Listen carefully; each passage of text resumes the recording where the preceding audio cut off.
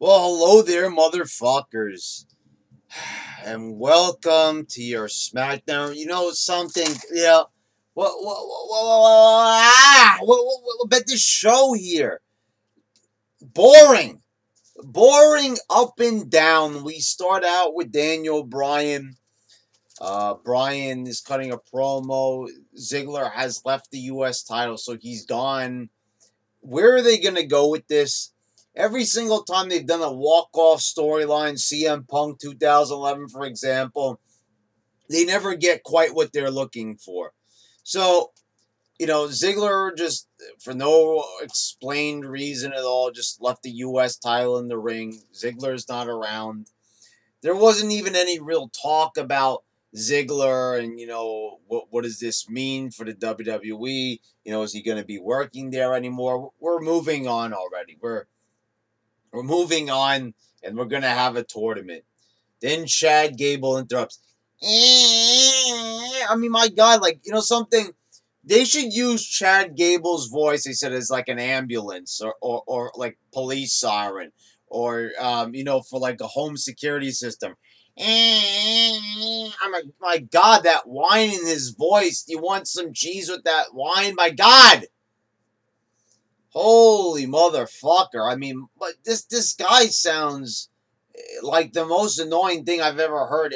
An even worse voice than Seth Rollins, if that's even humanly possible. So, yes, what is Bryan going to do about the tag title situation? He makes a triple threat match. Rusev and Aiden English come out. The New Day come out. Still with the pancakes. I still don't get that. Why the fuck? Can anybody answer me? Why are they handing out pancakes to the crowd? Why are they shoving pancakes in people's mouths? Chad Gable and Shelton Benjamin win. And, it really is like they're making fun of American Alpha and everything and saying they're in a team together. And, they're calling Shelton Benjamin the old Jason Jordan. That's what Big E says. And like, this is the most hilarious thing. I was thinking to myself, what would happen? Remember, Shelton Benjamin got injured. He was supposed to be in WWE late last year. What if he actually didn't get injured? Where would he be? Would he still be in this position? So, Jason Jordan gets elevated to Raw. I mean, he's back in the tag team now, but we see Shelton Benjamin here also in a tag team. But, what was it, late last year? Jason Jordan was still with Chad Gable. So that would mean that Shelton Benjamin would probably be a singles wrestler, and he'd probably be doing a whole hell of a lot better now. So, I think he's a victim of circumstance right here. That's kind of why you're seeing Benjamin just stuck in this tag team run. I mean, how many times have they won tag title opportunities and they lose, and they keep getting I mean, it's an endless cycle. I mean, after enough times already, it is time to just have them win or forget about it. Basically, you're going to keep building this team up just to have them lose when they get to the big match. Shane McMahon and Daniel Bryan argue backstage about the U.S. title tournament. He says that he should have just made Rude and Corbin for the title instead. The Bludgeon Brothers defeated Breezango after the Ascension. Lobbied for a match for them. Okay, the Bludgeon Brothers actually won by disqualification because the Ascension ran in. And they attacked the Bludgeon Brothers, and then they just quickly ran out. Then they say they got them a rematch. Okay, this is very uninteresting because is this going to lead to an Ascension Bludgeon Brothers match? We all know the results of these matches before they even happen. So why are they even doing them? Do we ask that question? They're doing something with the Bludgeon Brothers. They have a storyline. This ain't a storyline. This right here is predictable shit right here, and we know exactly what's going to happen. Why bother? Ruby Riott defeated Naomi.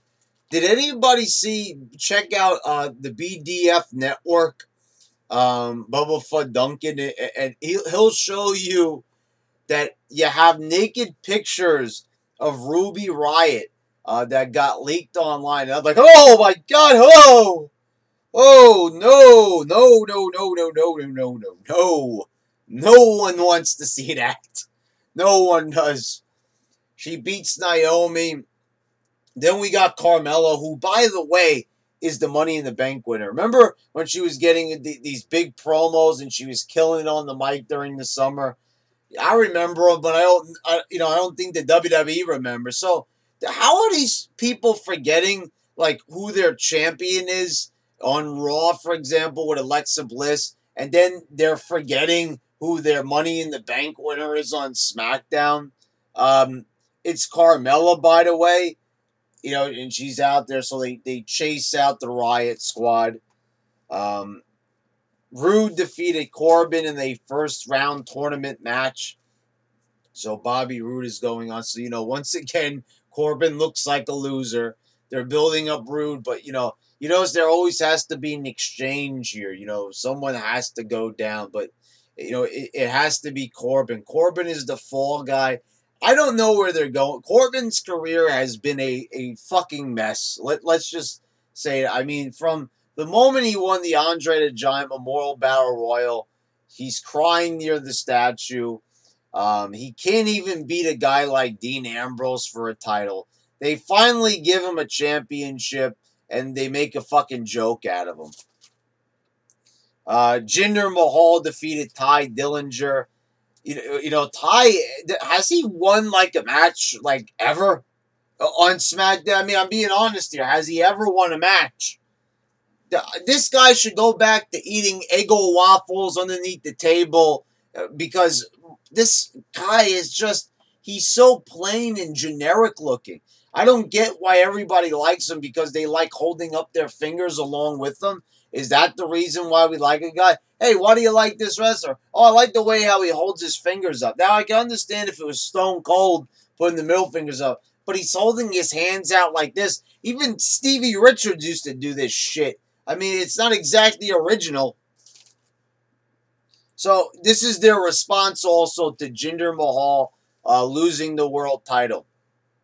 Let's just put him, let's just have him go for the U.S. title. Huh, of course. Oh, of course. Let's have him go for a title that he's already ascended beyond. Well, the U.S. title is not supposed to be even with the world title because the U.S. is inside of the world, motherfuckers. And it's a more minor title.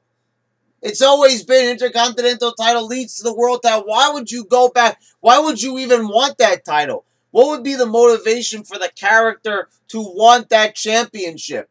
Why would Jinder not want to pursue the world title again? Why would he want to take a giant step back and go to the U.S. title picture?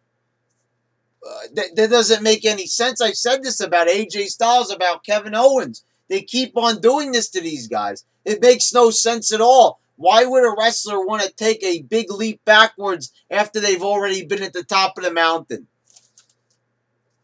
Randy Orton cut a promo. He says, it's time for him to do what's best for him. He's going to enter the Royal Rumble. Naka Murphy comes in. They go, da, da, da, go, da, da.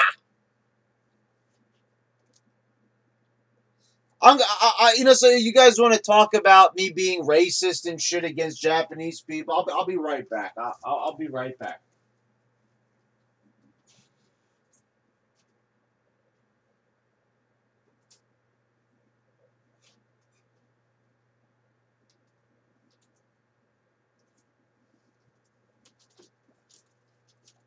You guys done yet?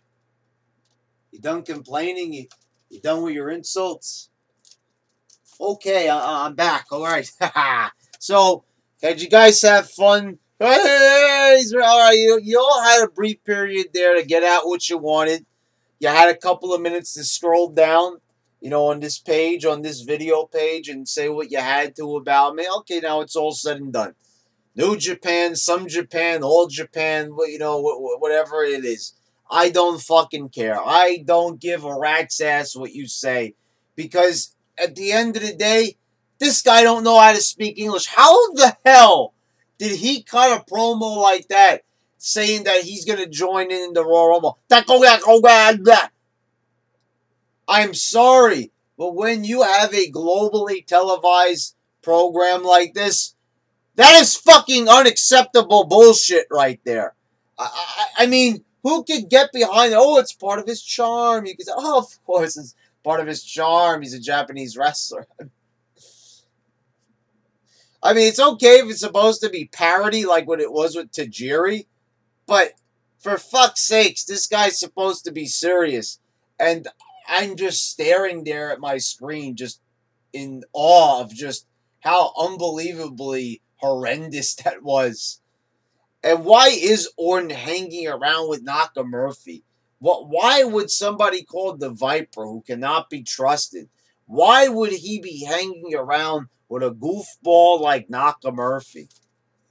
And then in the last match, the main event, Owens versus AJ. So, of course, Daniel Bryan tells Shane, you know, they had such a storied rivalry, such a heated rivalry, such a boring rivalry.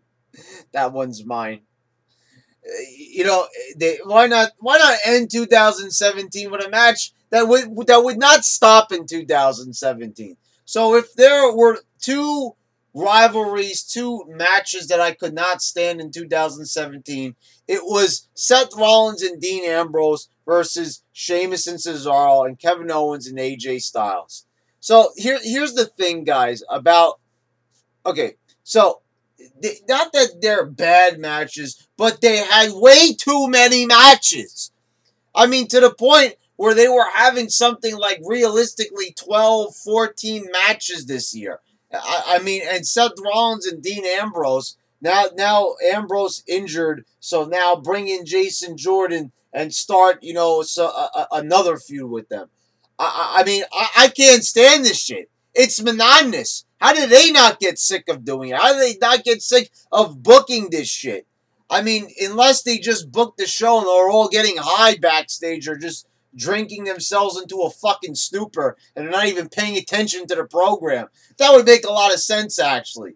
I mean, this show, both shows, all these shows by WWE, they're all in constant flux. They're in repeat. They're in stasis. They don't move forward. They book the same fucking angles. They book the same fucking matches. I mean, this year was complete fucking shit. It was shit. It was shit. It was shit. It was shit. It was shit. It was shit.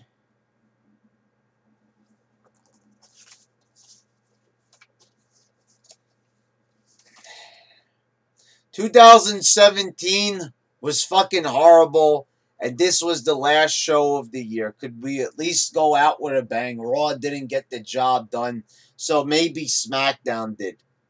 Nope, didn't happen. There you go, motherfuckers. There's WWE in a nutshell.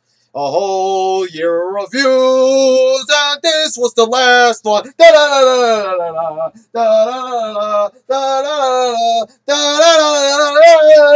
Bullshit! What a waste of a fucking year! You think maybe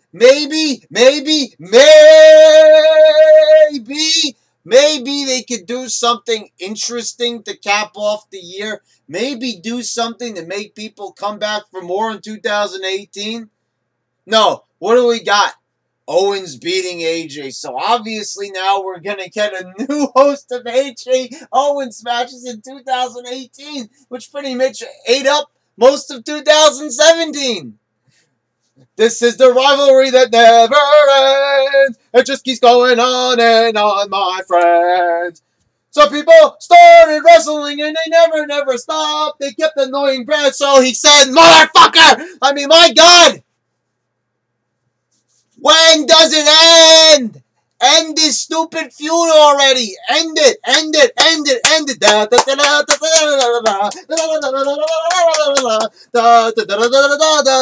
Your YWC champ is pissed. I mean, how many more musical numbers do you want? What do you want me to do? I mean, what am I supposed to say? I mean, I don't know what the smarks, what does the YWC expect? You know, I mean, my God, I mean, oh my God. What, what do you guys want me to say? This year was fucking shit. It was horrible. The minute they started getting anybody over, like Roman Reigns with Cena, they fucking put him back in the Shield. Jinder Mahal, the guy gets in amazing shape. He's world champion. Let's make him look weak. Let him come out with two midgets. And they're going to help him win most of his matches, even though he looks like he could kill all of his opponents. He should have been able to rip Nakamurphy's head off. And instead, at the end of the year, how do we end it? How do we end the year of Jinder, the year of the Maha? I can't roll my tongue. Raja. I mean, what are, you know, come on. How do we end his year? In a U.S. title tournament, he's taken a step back. So how depressing is that at the end of the year? You know, seriously, they say this season, winter, is like the most depressing time of the year. And that seems like the case when it comes to WWE. Because winter means we see the culmination of all the fucking bullshit they've done all year long. And the thing is, it's nobody's fault. It's no wrestler's fault at all. Nobody did anything wrong.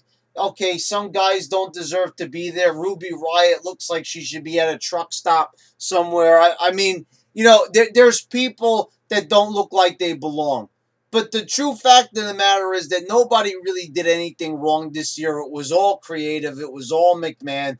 Everybody worked hard the whole year to try to, you know, get this product over, try to get themselves over as best they can. But, you know, you've got a show here with terrible writing, terrible direction, terrible booking. I mean, what really is the talent supposed to do? I mean, it's like it's kind of like an actor, a good actor in a bad movie. There's only so far they could take it. Well, there you go, motherfuckers. I'll see you guys in 2018 for a Raw review. This has been your YWC champ. And I'm singing out. This has been your YWC champ. And I'm signing out for the end of 2017. It's been a very musical review. Anyway, motherfuckers, until next time.